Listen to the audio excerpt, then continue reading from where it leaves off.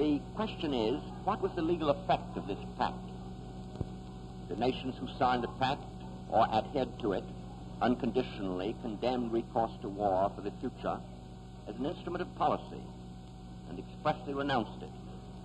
After the signing of the pact, any nation resorting to war as an instrument of national policy breaks the pact.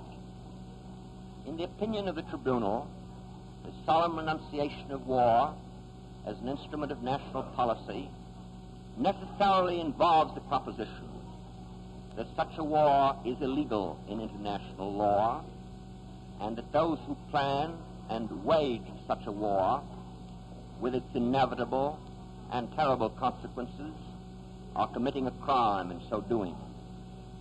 War for the solution of international controversies, undertaken as an instrument of national policy, certainly includes a war of aggression, and such a war is therefore outlawed by the pact. As Mr. Henry L. Simpson, then Secretary of State of the United States, said in 1932, war between nations was renounced by the signatories of the Kellogg-Briand Treaty. This means that it has become throughout practically the entire world an illegal thing.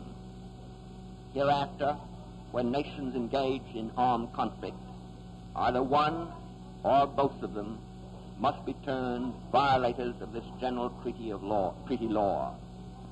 We denounce them as lawbreakers. But it is argued that the pact does not expressly enact that such wars are crimes, or set up courts to try those who make such wars. To that extent, the same is true with regard to the laws of war contained in the Hague Convention. The Hague Convention of 1907 prohibited resort to certain methods of waging war. These included the inhumane treatment of prisoners, the employment of poisoned weapons, the improper use of flags of truce, and similar matters.